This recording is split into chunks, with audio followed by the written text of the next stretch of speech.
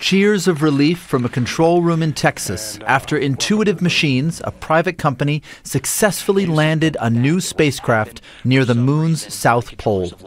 After 2 hours of tense uncertainty and a nail-biting long-distance software update, the landing cemented the return of the United States to the lunar surface, over 50 years since the Apollo missions ended. Today, for the first time in more than a half-century, the U.S. has returned to the moon. A modern moon rush is on. Just over the past year, India and Japan have both landed probes on the moon. China has had rovers there for over a decade. But Odysseus is the first privately built craft to make it there. It may look like a moon mission, but it's really a delivery service. That is where NASA pays a company to take our equipment, our science to the moon, down all the way down to the surface and get our data back. But this is the company's mission. They go off and make their lander, they buy a rocket, they design their mission, they get all their communications set up. We are just a paying cargo customer, really, just as if we were shipping a parcel to somebody's house. It can carry about 100 kilograms of material and provide 600 watts of power to the devices it brings.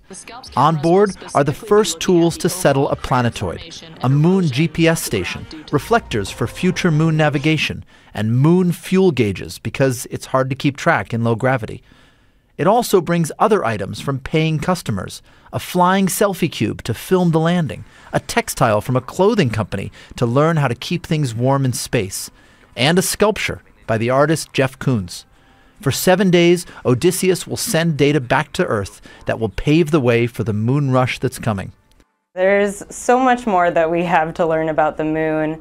Everything from how it formed to the technologies needed to have people survive on the surface of the moon.